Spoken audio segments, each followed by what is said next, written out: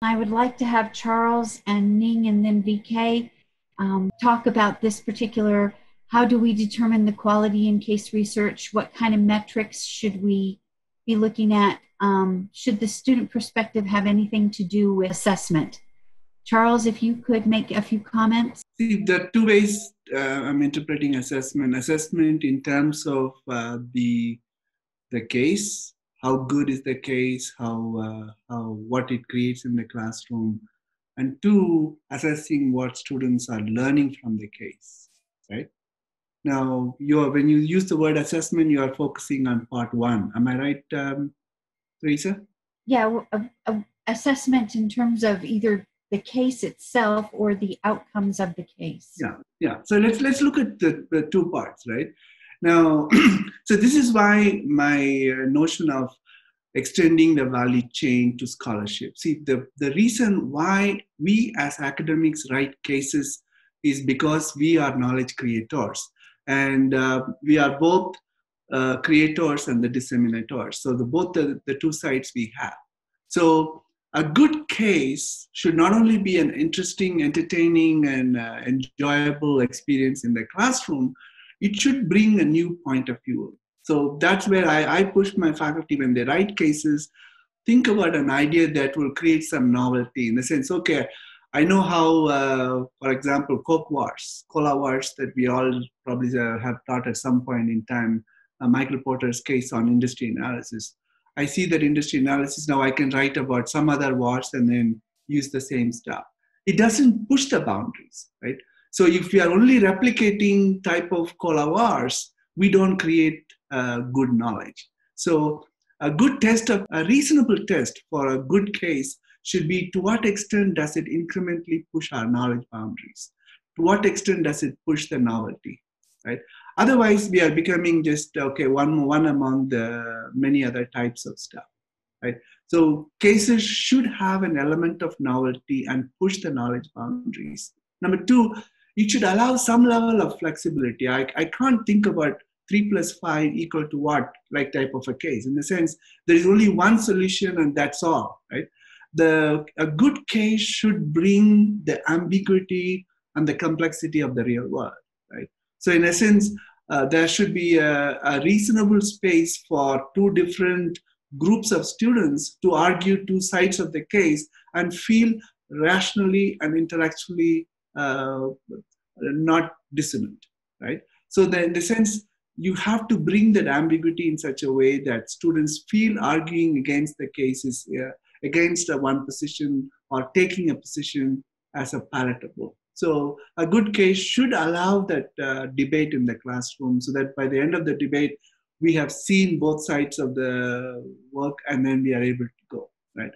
And the third test I would put for a good case is, does this case sort of help students remember a framework or remember a particular conceptual tool, right?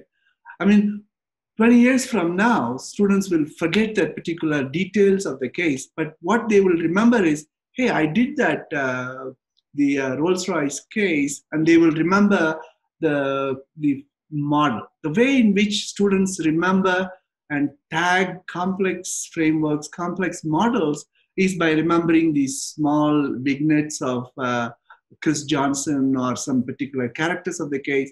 So that's the thing. So in a sense, a good case should allow students to recognize a good a framework that will stay for them for much longer than beyond the classroom.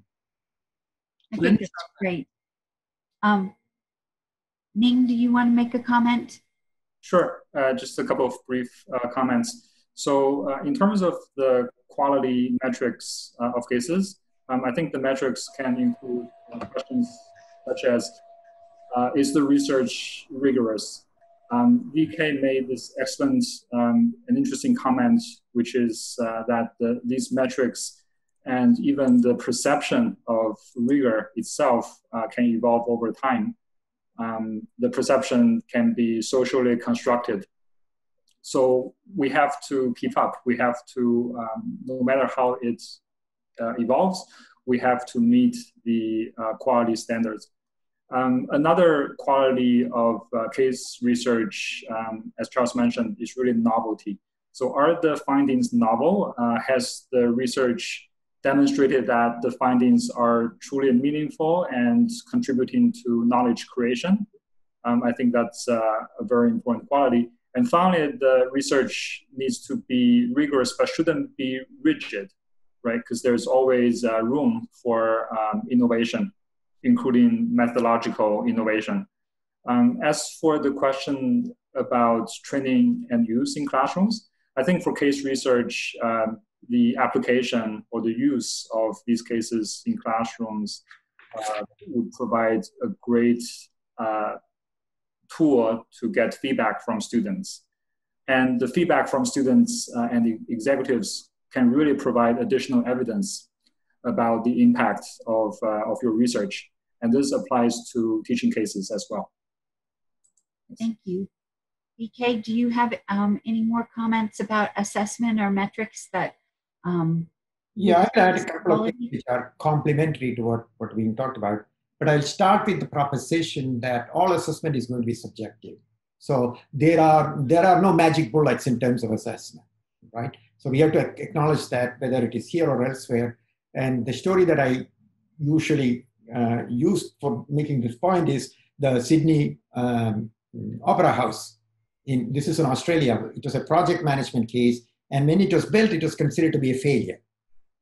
Now it is considered to be one of the successful enterprises 20 years down the road. So what we think of as immediate outcome may not really be a point that you say 20 years from now. And I made this earlier. There are delayed outcomes for an approach like case method. Some of those results are going to be known only much later. And that's a very subjective judgment we're going to make. Having said that, I think we have a lot of work to do at the institutional level. That is, how do we get some acceptable way of thinking about assessment of cases at the institutional level? That means at the universities and even in the academy or the AACSB level. We haven't done a good job of that, quite honestly speaking. All right. So even now, at the end of the day, a faculty member who is doing cases will have to make the case for himself or herself that this is a good stuff to do. If you're writing an article and if it comes out in AMG, nobody thinks about it. It is part of the metric.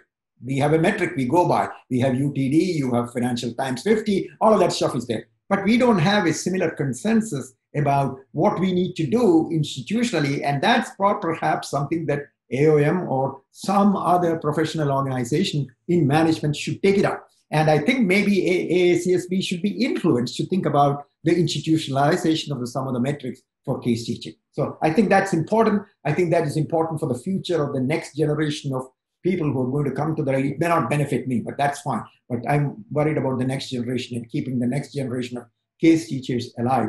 This is even more important now because in the US at least, we are now seeing a decline of tenured faculty positions and they are being replaced by clinical faculty members who can be fired on spot, right? So how will they justify that what they are doing is valid?